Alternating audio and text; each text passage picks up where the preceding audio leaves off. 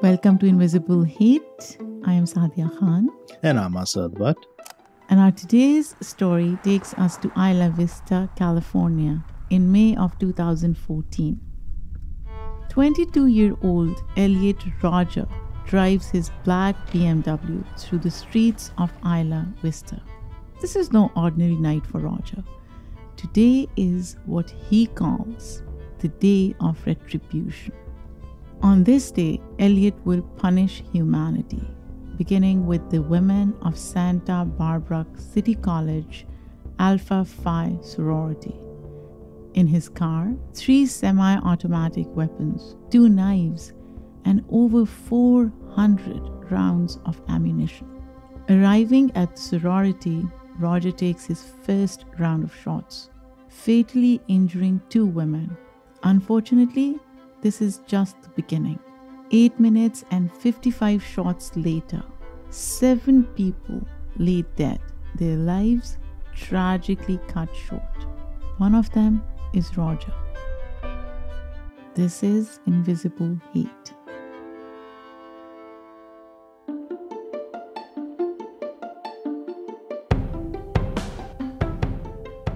Welcome back to Invisible Hate, a weekly true crime podcast in which Asad and I attempt to uncover the ugly truth behind various hate crimes, both recent and historical. Yeah, that's right. For many of our regular listeners, you'll know that many of the cases that we discuss involve crimes committed against minority groups. And our goal, as always, is to determine through a discussion of the nuances and the complexities of these situations, whether or not they can be considered hate crimes.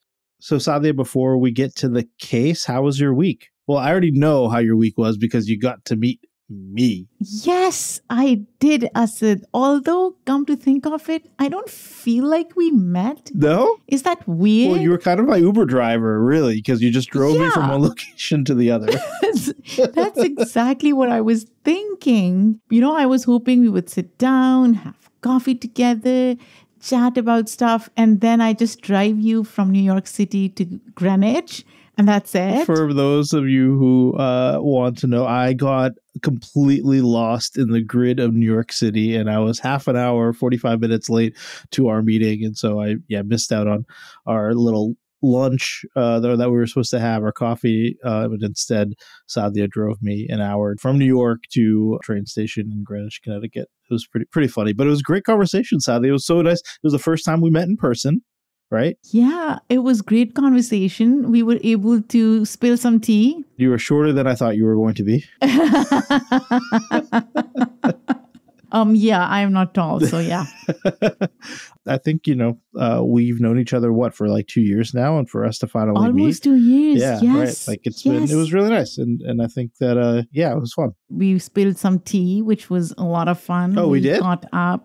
Yeah, we did. We were talking shit about some people. Spill, like not literally spill tea. No.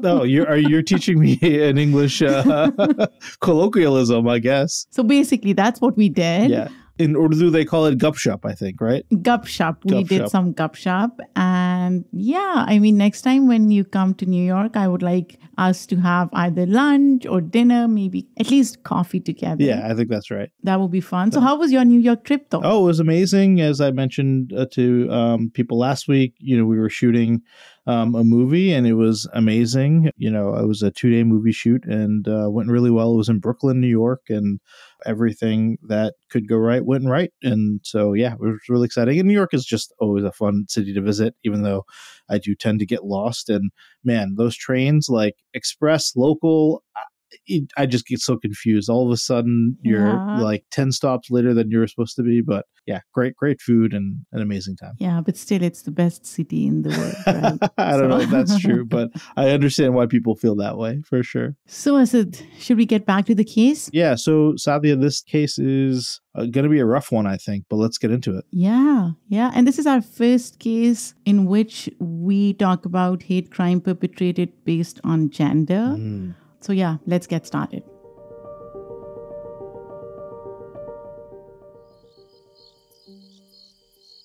It's the night of May 23rd, 2014. 22-year-old Elliot Rodger sits in his apartment making his final preparations. Today is Rodger's day of retribution, the day he will seek revenge against humanity. At the age of 22, Rodger remains a virgin. For years, he's been ignored by women, leaving him sexually frustrated and lonely.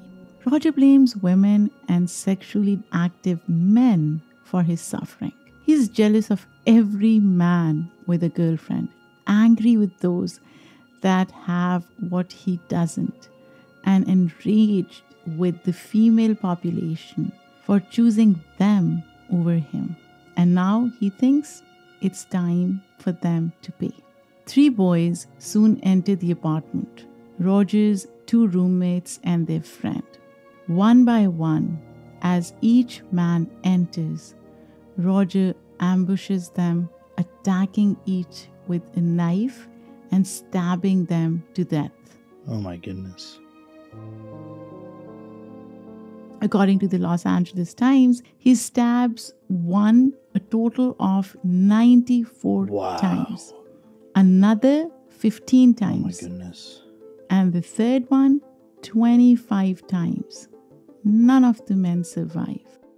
He then leaves the apartment, abandoning his deceased victims. And then at about 7:30 p.m., as if nothing has happened, Rodger goes to Starbucks and orders a drink. Oh my goodness. After killing 3 people, his friends, right? Or his roommates at least, he goes to a Starbucks as if nothing happened? I mean, that's wild. By the way, there he uploads a video called Elliot Rodger's Retribution to his YouTube page. He then emails a 137-page manifesto entitled My Twisted World, the story of Elliot Rodger, to his parents, therapist, and several others. Wow. In both sources, Rodger essentially declares war on, guess who? Women. Yeah, makes sense. Does it make sense? No, it makes sense based on how you described him. I should be clear on that. Yes, yeah. Yeah. He writes, and I quote, I cannot kill every single female on earth, but I can deliver a devastating blow that will shake all of them to the core of their wicked hearts. Just crazy that he has this much hatred inside of him and that he can write 137 pages of essentially hate, and especially towards women. I mean, for him to be feeling this way and manifesting his hate this way is just, it's disgusting. It is disgusting, Asad, but who writes 137 pages? And he definitely wants to harm women. He wants to attack them, and he starts by attacking members of the Alpha Phi sorority deemed the hottest women at Santa Barbara City College. We'll dig further into the contents of these sources in a little bit, but for now, let's return to the story. At around 9:20 p.m., Rodger arrives at the Alpha Phi sorority house. So this is about a couple hours after he's murdered his roommates. He's gone to Starbucks. He's uploaded the video, emailed the manifesto. So about 2 hours after that, now he's going to the sorority.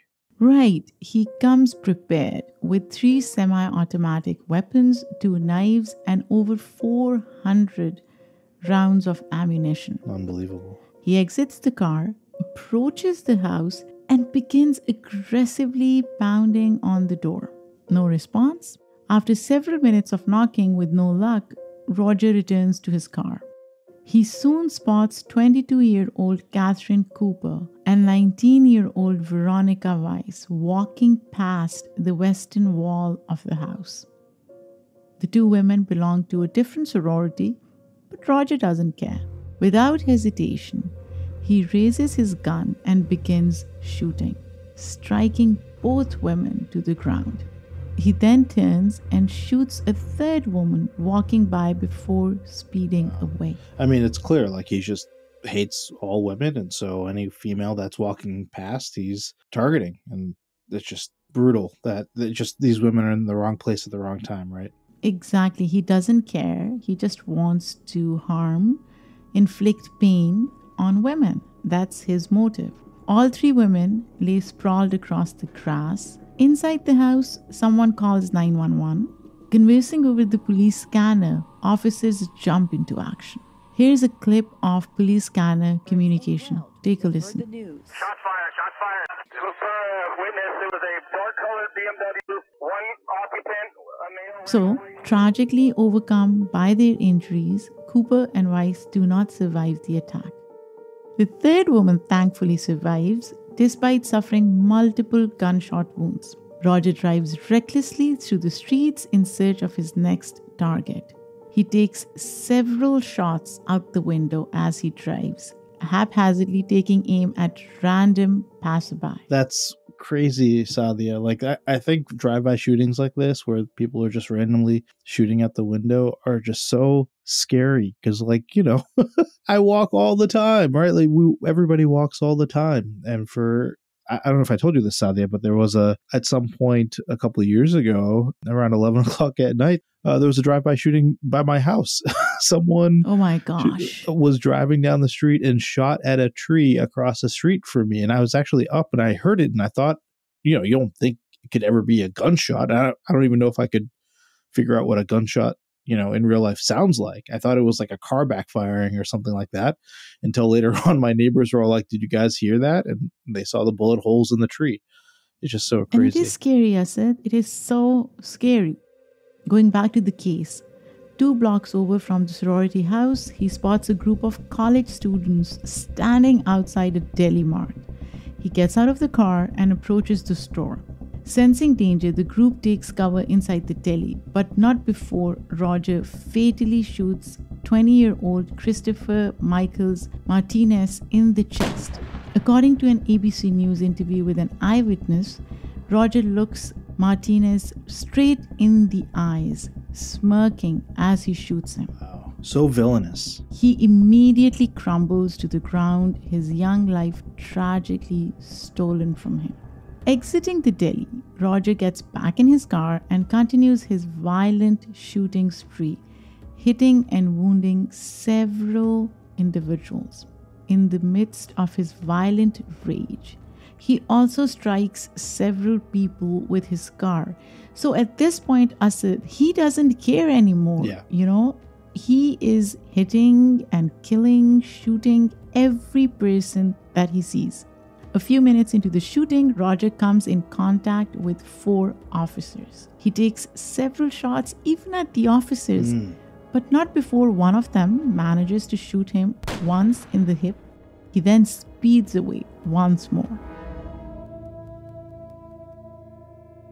As Rodger drives away, he accelerates, striking a cyclist. The cyclist smashes into the windshield of the BMW, and Rodger collides with several parked cars, coming to a stop. Before long, several deputies have moved in on the car, ready to apprehend the shooter. That is Rodger. The deputies open the door and pull Rodger out of the car to handcuff him, only to find him dead. A self-inflicted gunshot wound to the head. In his wake, Rodger leaves 6 dead and 14 injured. An absolute tragedy.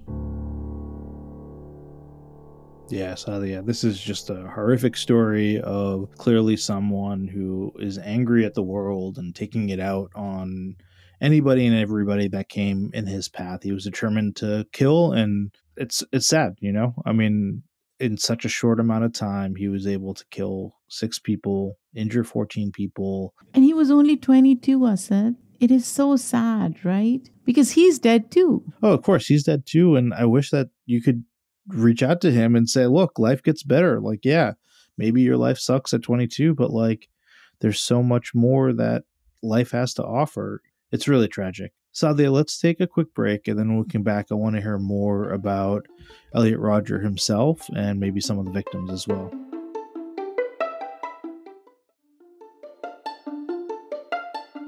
Welcome back to Invisible Hate. So Saadia, can you tell us a little bit more about Elliot Rodger? Like, how did he get to this point? Absolutely, Asad. Rodger had been troubled for quite some time. Born in London, England, he moved to the United States with his parents at the age of 5. He was raised in Los Angeles, where his father, Peter Rodger, worked as a screenplay writer and film director. His mother, Elliot Rodger, worked as a research assistant for a film company. Rodger was half English and half Malaysian. His father from England and his mother from Malaysia. He had one younger sister. According to the New York Times, Rodger was emotionally disturbed from a young age. When he was in first grade, his parents divorced. This seems to have had a significant impact on him in a negative way. Rodger had been seeing therapists and receiving psychiatric treatment since the age of 8, Asad, for a variety of struggles. When he was 7 years old, he was diagnosed with a high-functioning form of Asperger syndrome. For our listeners, Asad, can you explain what that is? Yeah, I believe Asperger's it's part of the autism spectrum, and I think it's more of a high-functioning form of people with autism. Exactly, Asad. People who have Asperger have obsession tendencies, they have odd speech patterns, limited facial expressions, and other atypical mannerisms. Growing up, Rodger had consistent trouble making friends and faced several repeated instances of bullying at school. According to a New York Times interview with former high school classmate Patrick Connors, many students treated Rodger as an oddball, constantly mocking him and playing jokes on him. And this is so sad, Asad, right? Once in high school, when Rodger fell asleep in class, you know what classmates did to him? They taped his head to his desk. High school kids can be so horrible.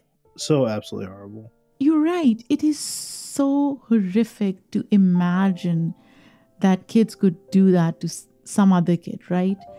To make matters worse, Rodgers seemed to have struggled romantically and sexually as well, although he was only 22.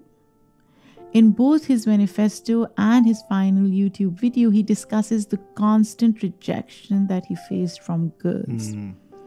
He complains of being 22 years old and still a virgin, a fact that appeared to frustrate him endlessly, which to me is not strange, but at 22, why would it bother him so much? I don't know. I mean, I think that, I'm sure there's plenty of people in their 20s that are still virgins. And yeah, maybe it's just the way that society portrays movies, culture, that you shouldn't be at that point, right? And that's a great point, Asad. Right. And so perhaps that's what he was dealing with. Rodger basically used his personal YouTube account and online blog as a means of expressing these frustrations. These agitations only appeared to grow over time, particularly after he began attending college at Santa Barbara City College. So that was his college too. Rodger soon began to act on some of his jealousies and frustrations. In a series of minor incidents, he threw several drinks on happy couples and groups of people he was jealous of. In July of 2013, he attended a college party where he attempted to interact with several girls. When the girls ignored Rodger, he tried to push them off a 10-foot ledge. Oh, wow. Oh, my goodness. So you can see tendencies, aggressive tendencies. Impulsive reactions. Yeah, for sure. Short temper, impulsive reaction, obsessive nature. He failed, however, and was instead pushed off the ledge himself by a group of men. Oh, my goodness. Oh, God. Again, this is so sad, Asad. Why would they do the same thing to him? College guys can be rough. Brutal, yeah. And when he returned to the party to retrieve his sunglasses, Rodger was beaten up by the same group of men. So they didn't stop there. Right. Police officers dismissed his reports of the incident after learning that he may have been the initial aggressor. According to his manifesto, this was the moment in which Rodger decided to seek his revenge against humanity, especially women. You know, it's interesting. Obviously, I think he's at fault here, and clearly people at the party that pushed him and beat him up as well are at fault as well. It's a very complex situation. It's sad that, you know, his reaction was that he wanted to then take revenge on, you know, as you described, humanity. So I guess the question is this, like, was it pre-planned then? It seems like it was based on the manifesto. Yes. In fact, Rodger spent over a year planning his attack on the Isla Vista community.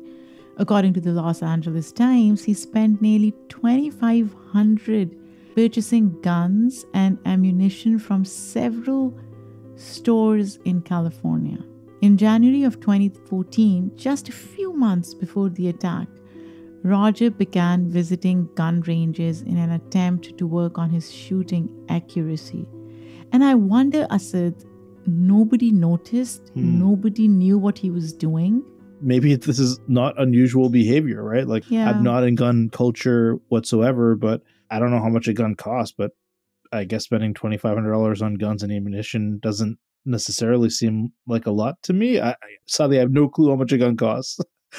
Maybe $100, $500. I don't either, but you're right. Maybe this was not a red flag. Yeah. It doesn't seem like, based on American culture, that this is anything suspicious. Yeah. And by the way, he had actually intended on carrying out his planned attack earlier, but cancelled twice, pushing it off to a further date. No, that's interesting. I wonder if, what the reason was. Was it because of realizing that it was something bad, or whether it was logistic issues that he was dealing with? Was anybody aware of his plan, and did people notice any sort of change in his behavior at the time, Saadia? So, Asad, there were few people who really started to take note of Rodger's odd behavior in the weeks leading up to his violent rampage. It seems that Rodger's YouTube videos had become increasingly disturbing, leaving his parents incredibly concerned. And I wonder how his parents found out about his YouTube videos, right? Yeah, Unless they were monitoring his accounts or something, who knows? Now, Rodger's mother reported her concerns to the police, requesting that they do a welfare check on her son. Now, Asad, I have an issue with this, and I'm really interested in taking your feedback on it. Do you think the police are equipped to handle such delicate matters? Yeah, I mean, that's a great question. And I think based on the most recent, shooting that happened in Lewiston, Maine, where there was also a bunch of welfare checks done on that person. Yeah, I don't think so. I don't know enough. And I think maybe it depends on the city and state and locale. But, what are they going to do? They're going to come check on the son and see if he's acting erratically or saying really horrible things, or showcasing a bunch of weapons. I mean, it seems like if you are intent on causing destruction and you don't want people to find out about it, it's easy to hide your real motivations, right? In a welfare check. But I don't know. You're right, Asad. But also, are the police knowledgeable? Do they know how to handle or how to identify erratic behavior or red flags? That's what concerns me with police officers, right? I mean, who else would you call, I guess, is the question. Social services? I don't know. Somebody else. I think police shouldn't be making these welfare checks. It should be somebody else who really understands, human behavior. Yeah, I don't disagree. I think that from my perspective, I think my immediate reaction would be to call 911 because I wouldn't know who else to call. And so I think maybe then that's a question for maybe a therapist, a psychiatrist, a social worker. I guess for me, like, I don't know how to immediately get a hold of any of those people compared to calling 911, right? So I don't disagree that, yeah, maybe there are other people, but like in terms of like being able to get an immediate response from someone for a situation that's happening in the moment, for me, I think maybe this is an argument that you're saying that like 911 shouldn't be just sending police. They should be sending other people along with police or instead of police. But for me, yeah, I guess calling 911 is the right move. Yeah, because in this situation, his parents were concerned about what he was posting on YouTube, right? Right. So this was not imminent danger. Nothing bad was happening in that moment. And I wonder if his parents could reach out to his therapist, his psychiatrist, or a social worker Yeah. and get him evaluated rather than the police, who again may not be equipped to understand erratic human behavior and changes. Sure. Anyways, coming back to the case, officers did come to the 22-year-old's apartment on April 30th to meet with him. However, upon interviewing Rodger, the police found him to be polite and kind, basically finding no reason to believe that he was in any way a danger to himself and others.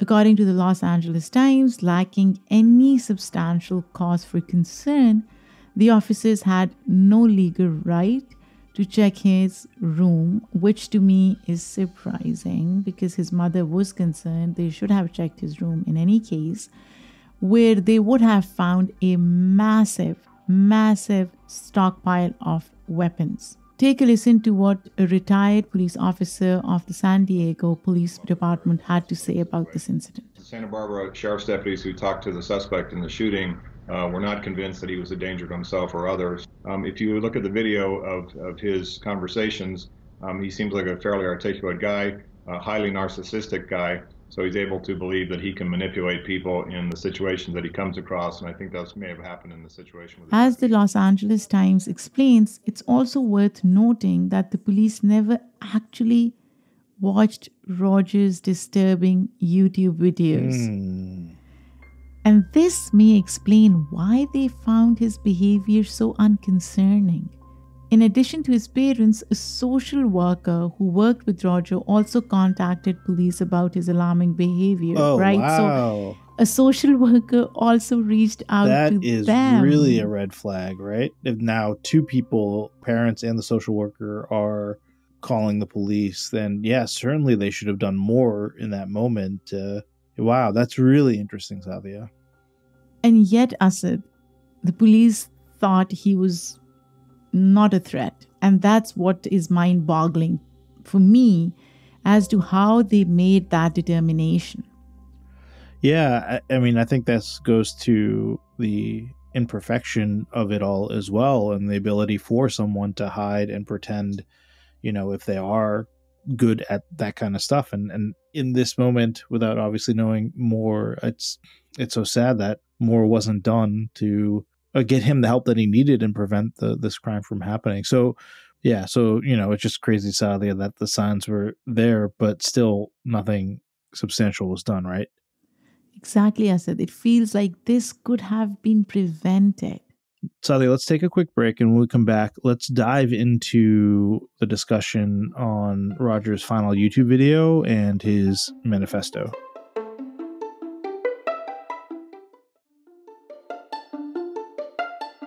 Welcome back to Invisible Hate. Saadia, can you tell us more about Rodger's final YouTube video and that manifesto that he wrote? Yes, Asad. Both Elliot Rodger's final video and 137-page manifesto are quite disturbing. So listeners, listen closely. Both sources played a large role in ensuing police investigation of this tragic event, providing officers with Rodger's motivation and allowing them to piece together his story.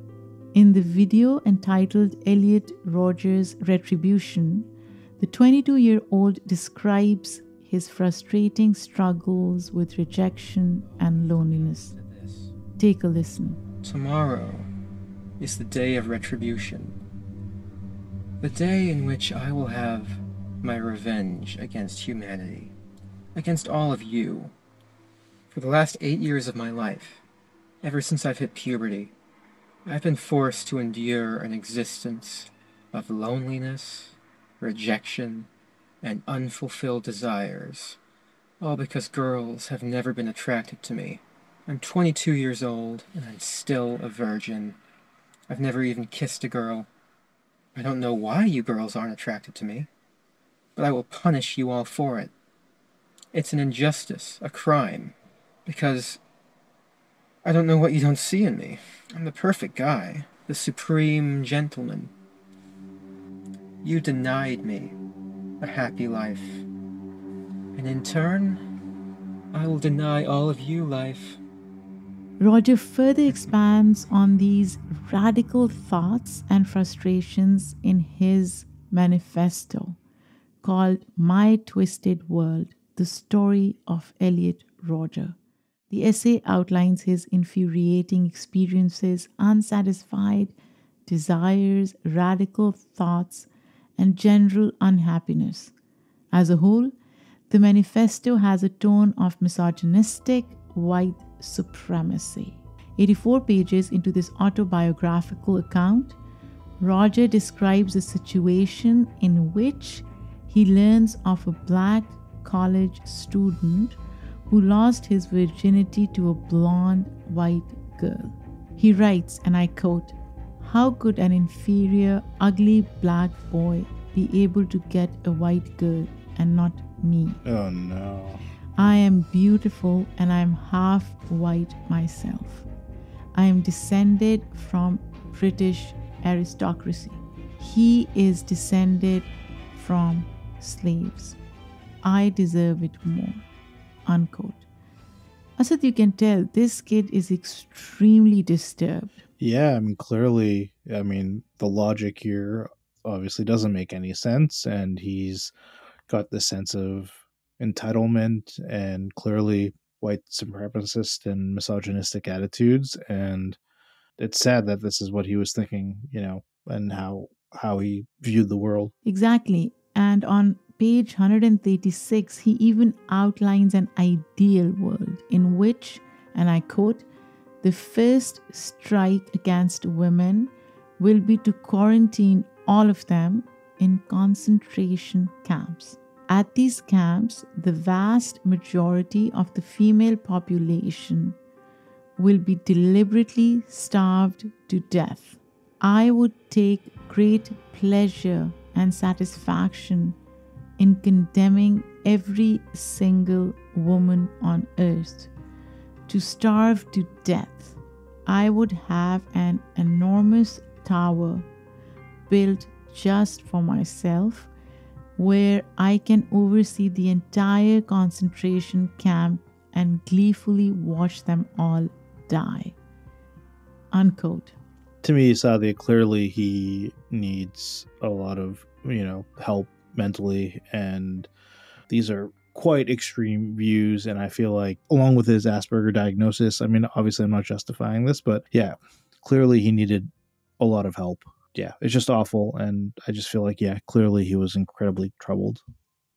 You're absolutely right, Asad. And imagine these are just snippets from 137 pages filled with absurd, radical thoughts. So it's almost hard to believe that there are people out in the world who believe these things. It is really, really terrifying, Asad. But at the same time, my mind goes back to his diagnosis. My mind goes back to how this could have been prevented. So many thoughts right now, Asad, and it just breaks my heart. Yeah, I think it's scary in that, especially, I think it's easy for people that feel the same way like this to find each other in online communities, and in some ways that's good, in some ways it's bad, and that these thoughts, extremist positions become, validated by other people, and then, they feed on each other. And I don't know if this is what happened to him, but I'm just, I don't know how he got to this point. It's really scary that, that he has these views, that he couldn't get the help that he needed to realize that they were extreme, hateful, misogynistic, extremist, and, to get the help that he needed. I said sometimes, how do people who have atypical behavior seek help? I don't know if they're even consciously aware that they need help. I think we're both feeling the same way about Rodgers. Can you tell us more about the victims of this crime? Absolutely, Asad. All 6 victims are believed to have been fellow students at Santa Barbara City College, according to an NBC News broadcast. Christopher Michaels Martinez was a sophomore English major with dreams of attending law school. Take a listen to what Christopher's father says in this NBC News interview. This is the most warm, loving, kind-hearted you could ask for. Other victims, Veronica Weiss was a freshman who excelled at math and loved to play sports. Katie Cooper was a senior who loved to dance. She was about to graduate. Rodger's first three victims were his very own roommates and their friend. Remember, two of them were his roommates. And it's hard to understand why he would unleash such a horrendous act of violence against the very people he lived with. But Asad, we can safely assume that he must have seen them as part of the problem. And I'm saying problem in quotes, right? Yeah, totally, yeah. Perhaps the two young men had girlfriends, inciting jealousy, or perhaps he merely didn't get along with them. Right. Who knows? For sure. According to the New York Times article, Rodger once reported one of his roommates to police claiming he had stolen 3 candles with a value of $22. So perhaps tensions were high even then. Yeah. But regardless of the specific reason for these particular killings, it's clear that Rodger ultimately ended up taking his rage out on the entire community, seeking to shoot anyone and everyone. And this is something we've talked about in the beginning as well, right?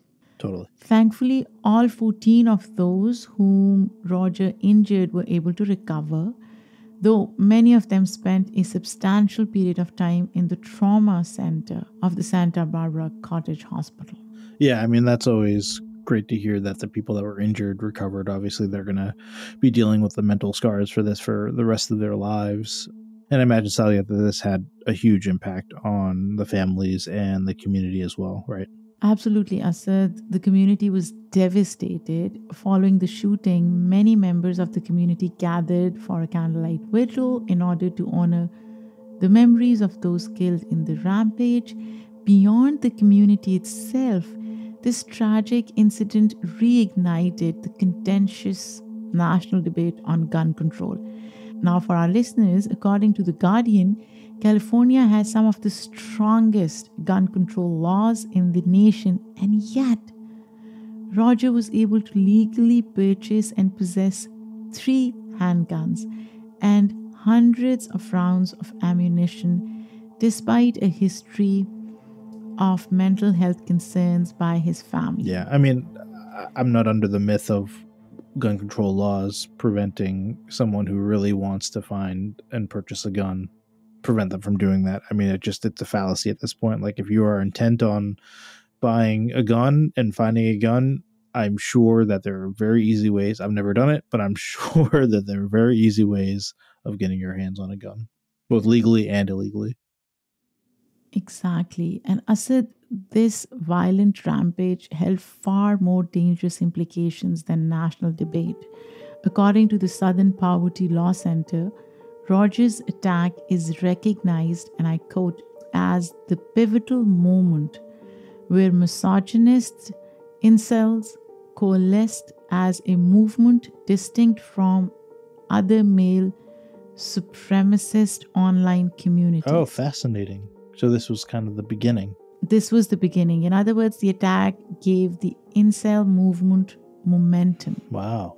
As BBC News explains, Rodger has been, and I quote, virtually canonized, unquote, by many fringe communities online. Wow. Fascinating. Yeah, as a result, the 2014 Isla Vista attacks have inspired further acts of violence in the name of involuntary celibate men. This includes a man who intentionally drove his car into 2 girls, as well as 2 men who threatened mass violence. In the years since the 2014 attack, more than 100 people have been killed or injured in the name of this extremist ideology. Asad, it's so difficult to keep track of how many extremist ideologies That's a lot that we talk exist about. out there. I know, right? We could make a list of extremist ideologies that we've learned about or read on through our podcast. Yeah, I mean, there'd be so many, and we'd be adding to it every week. And yeah, I think, Saadia, this is just really scary. I can't believe that this was the start of it. Yeah, this was 2014. And, I think that's probably around the time where I started to hear about this word incel or whatever. But yeah, it's super scary. I think this is probably a good time to transition to our main question. So, should this killing be considered a hate crime? What do you think? So, Asad, in analyzing the set of victims killed by these attacks, Rodger's violent acts appear to be random at times, right? Committed against the community as a whole, which may not be suggestive of a hate crime. But when you look closely, when you look at his final YouTube video and his 137-page manifesto, it's pretty clear that this was very much an attack on women, right? Yeah, a there's no punishment doubt. against the female species for all the rejection that Rodger had faced in his lifetime. And we know he says things like, and I quote, "I cannot kill every single female on earth, but I can deliver a devastating blow that will shake all of them to the core of their wicked hearts," unquote. Wow. What do you think? I think clearly his manifesto, I mean, it's the reason it's called the manifesto, right? It's Right. it was misogynistic. It was white supremacist. It was just so many of those words, right? Clearly, he was targeting people because of, maybe not all the victims were female, but like on his way to creating the carnage, he wanted to target women and he wanted to cause destruction for as many women as possible. And so I think, yeah, this totally for me was and should have been categorized as a hate crime. You're absolutely right, Asad. And then we'll bring in his atypical behavior and how there were red flags and how I wish people could see that. His mom did, but others could see that too and get him the help that he needed. Then not everybody who exhibits that kind of behavior engages in such horrendous acts of violence. Totally, yeah. I think for me, the message that I just want to get across is that for anybody who's feeling this way, that's young, that's a male, and incel or whatever, it's that it gets better. This is just maybe a phase that you're going through in life, and you will meet someone. If you put yourself out there enough, you will find someone that you can share life with. And it's sad that Rodger couldn't see that future for himself. Yeah, exactly. So, Saadia, where are the surviving victims today? Asad, unfortunately, we don't have any specific information regarding the whereabouts of Rodger's surviving victims today. We can only hope that they've managed to move past this traumatic event, going on to lead happy and healthy lives in whatever form or shape that manifests, right? As for the family members of those who did not survive, again, our hearts are with them as they continue to heal from the pain and grief of this tragic event. Yeah, that's right. Saadia, what can listeners do to help? Asad, listeners can help by donating to nonprofit organizations such as Women for Women that seek to put an end to gender-based violence and support survivors of such violence. Listeners can also donate to the Southern Poverty Law Center as means of supporting their work against male supremacy.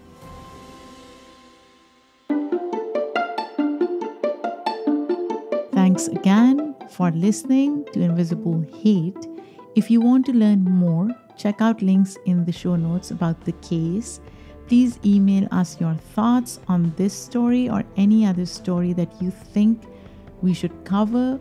You can reach us at info@invisiblehatepodcast.com. You can also tweet us or hit us up on Instagram. Just search for Invisible Hate Podcast. By the way, Next week is Thanksgiving. We are still debating whether we'll release a new episode or we will come back the following week. So stay tuned. Check out our social media for more information on that. Yeah. And yeah, thanks again for listening. If you like what you hear, please share with a friend. Invisible Hate is a joint production between Immigrantly and Rafaelion Media. We'd like to thank our team, which includes Michaela Strather, Emmanuel Monahan, and Paroma Chakravarti. Our music was done by Simon Hutchinson. And yeah, we'll be back in a week or two with another hate crime for us to analyze. Until then, I'm Asad Butt. And I'm Saadia Khan. Take care.